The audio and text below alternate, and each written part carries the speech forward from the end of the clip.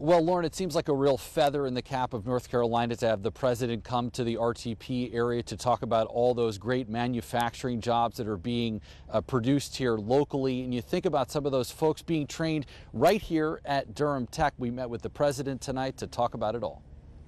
This is architectural technology, IT, electronics engineering, biomedical engineering. These are the halls of one of the newest buildings at Durham Tech.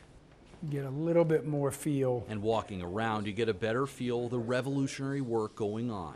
Clearly, Wolfspeed needs electricians and they need IT folks, and so there are a lot of different professions and engineers that they need. That's President J.B. Buxton. You can come to Durham Tech and be in courses that give you a pathway to Wolfspeed. In the last 3 years, they've developed a relationship with Wolfspeed. This is a company that really invests in their employees. A semiconductor company sending some of its workers to Durham Tech for a specialized certificate program. These are individuals, they're trying to skill up into jobs that they can then promote within the company, and so we do work with them. The very same Wolfspeed President Biden visited today. This is the largest investment in manufacturing in the history of North Carolina. But it's not just Wolfspeed's workforce. It's a company on the cutting edge of some of the most important industries in the world, and that's a partner we want to make sure we get an introduction for our students to. High-tech training for the future of the Triangle's workforce. People's view of manufacturing,